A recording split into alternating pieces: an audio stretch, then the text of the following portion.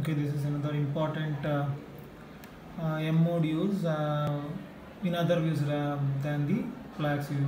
You have all studied most of them in the plaques view, that measurement of the ejection fraction till the B bump and systolic pressure and diastolic pressure of the heart.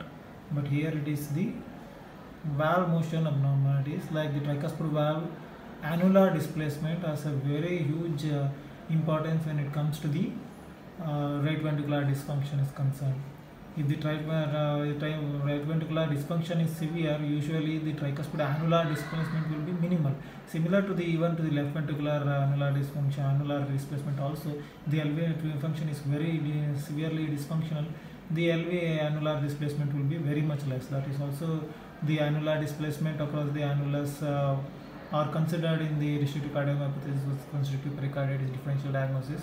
Here for the RV dysfunction we use the TAPSE, that is tricuspid annular M mode assessment of the tricuspid annular displacement, systolic inversion, systolic movements.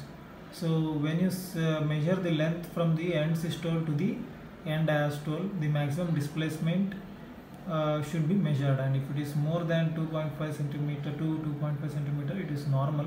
If it is less than 1.6 cm, it is abnormal. It is severe annular displacement dysfunction or severe RV dysfunction. It should be suggested. You can see the cursor being put on the lateral annulus of the tricuspid valve, and in that way you will be getting the movement of the annulus against the cursor. So this cursor acts as a perpendicular line, and the line, if it is going up and down, it will be seen as a sine wave pattern. As it becomes a flat line, it means that more and more is the RV systolic dysfunction is there.